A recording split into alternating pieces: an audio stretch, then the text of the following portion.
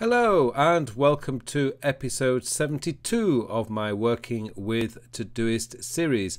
In this episode, I want to show you my latest version of my dashboard filter. Now, I created this filter as the opening filter for my whenever I open Todoist on my desktop or laptop, this is what I would see. Now, basically, in a nutshell, if you like, I have my inbox at the top, and here I have one item in my inbox, a Mac Power users that I want to listen to. Then I have my Today view, and if those of you who are familiar with my videos, I use the flag system to denote the time of day that I need to do the tasks. So red tasks or priority 1 tasks are things that absolutely must be done today without fail.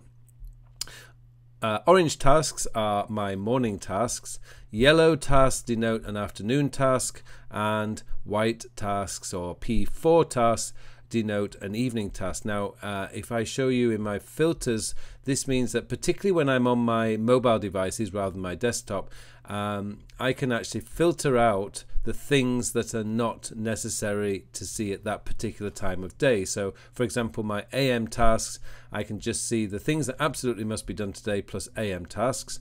PM tasks would include the morning tasks, of course, and my absolutely must be done today tasks, and then my afternoon tasks. And of course, I don't need to have a evening filter because that just be the today filter, because that would include everything. But what I'm doing here is I've created this dashboard filter because I use my computer to do my daily mini review. So at the end of the evening, when I'm tidying up and finishing off my tasks, I can come in to see my waiting for list, which is in my dashboard now. At the moment, I only have 2 items. I'm waiting to hear back from Uphone, and I ordered some jeans on the 11th of September, and I'm just waiting for them to arrive. They're due to arrive tomorrow, so that would then get checked off. Now, to create this, you need to go into filters, but what I've done here is I've got my old dashboard here, which is only inbox, which is at the bottom, and my today, but I've added this waiting for folder because I realized that's very important. But I've put it up in the opening screen, which to get back to, you click on the Todoist logo icon up at the top here. Now, to create that, what you need to do is to go into your Todoist settings, and at the top you have start page, and I've created a custom query. And as you can see here, my custom query is, and let me see if I can just, yes, I can go into a bit bigger in there for you, P inbox, comma, overdue, comma, today, comma, and then at waiting for.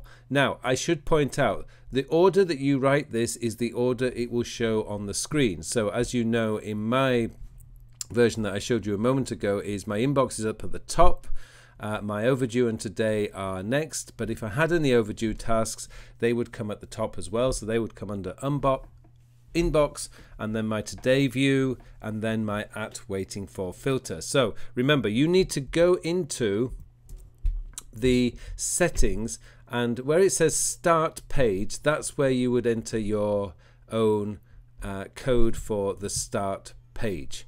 Okay, so I hope that has given you guys some inspiration. As I say, this is fantastic because what it does is, as I've progressed through my list for the day, the waiting for will come up to the top. So at the end of the day, when I do my daily mini review and cleaning up my tasks for the day, the waiting for list will then be showing in my screen, which is perfect for me. Now, for some of you, you may want to see your waiting for things up at the top, which is great. All you need to do is just change the order and put that before overdue and today.